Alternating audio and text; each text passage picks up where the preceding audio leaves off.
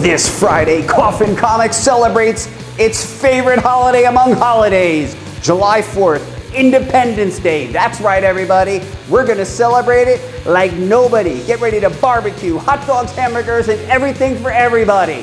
Are you ready, boys and girls? Let's do it.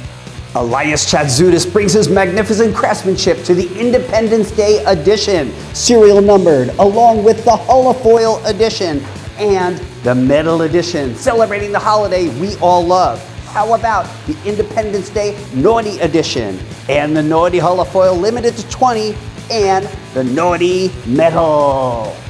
Mike DeBalfo brings the heat with the Fireworks Edition, limited to copies ordered between Friday and Monday.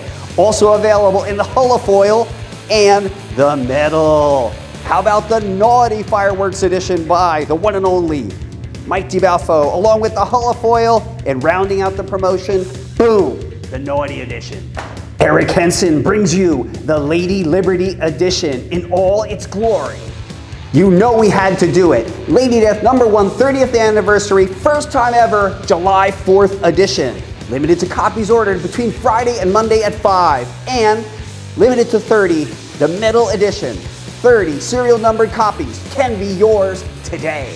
How about some 11x17 prints? Elias Chatzoutis Independence Day Edition, along with the Naughty Independence Day Edition and the Mike DeBalfo Fireworks Edition, the Naughty Fireworks, the Lady Liberty by Eric Henson in rounding out the promotion, the wonderful 11x17 July 4th edition by Stephen Hughes and Edwin Zalvadar. Check out these collector's boxes. The Independence Day edition by Elias Chatzoutis, the Fireworks edition by Mike DeBalfo, and the Lady Death #1 by Hughes and Edwin Zalvadar. Each collector's box fits 15 bagged and boarded comics and comes with its own snapping magnetic enclosure. That's right, everybody. Get it today.